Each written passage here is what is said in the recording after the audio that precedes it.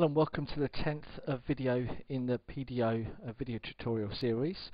My name is David Thorne. I'm from Thorne Web Design. In this video we're going to be talking about the PDO method last insert ID as shown here. Okay, it's kind of an important one to think about, and a very simple one to use. You obviously have to know how to use the rest of the PDO to be able to use it, therefore that's why the reason I'm doing it as the 10th video. So we've already got our connection set up as you've learned in the previous video tutorials, and if you haven't, skip back one and you'll see how it's done, or just copy it there.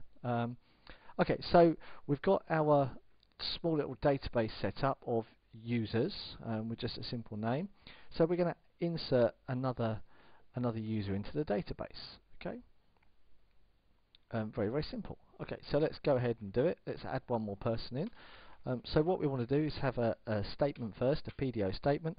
As we know, the PDO object, when we use prepare, returns a PDO statement. Now I'm hoping you know how to write an insert statement. So insert into users is the table, and we're going to just insert then the name. That's all we want. We'll say values, and in this scenario we're just going to use the question mark, nice and simple, and let's put an equal sign there as well, and then we're going to bind the value as well, and we'll say okay, it's question mark number 1, and the value is going to be Fred Flintstone.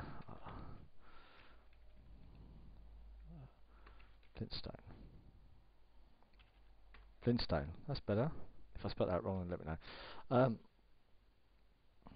Yeah, Flintstone, yeah. Okay. Okay, so there we go. We're binding the value Fred Flintstone to this question mark. Alright, and once we've done that, then we're going to say SMT, then execute.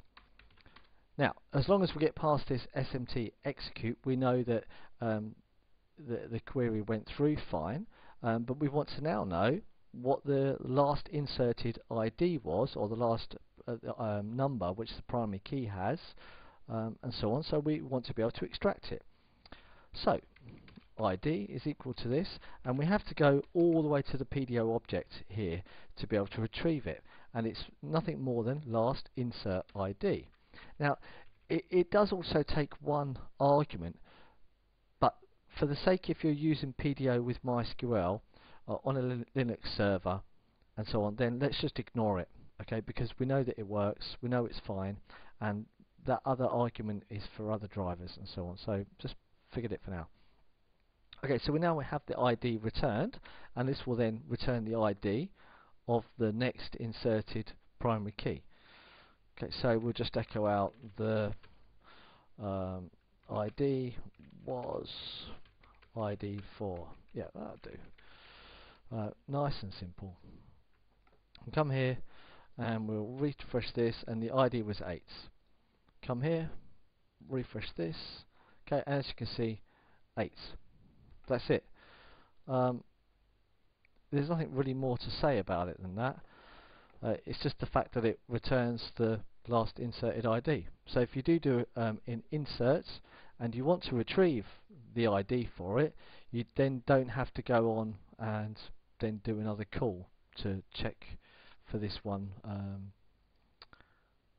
person. I mean, it was also there in MySQL as well. I mean, it was then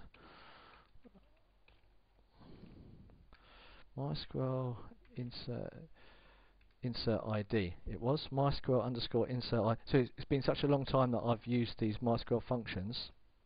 You used to call MySQL insert ID, used to then return the ID that was last inserted. Okay, that's it. It's as easy as that. Nothing really more to say. My name's David Thorne, Thorne Web Design. Like, subscribe, thumbs up, comment, share, do whatever you want. I hope that you enjoyed it, and I hope that you learned something. Okay, have a nice evening. Goodbye.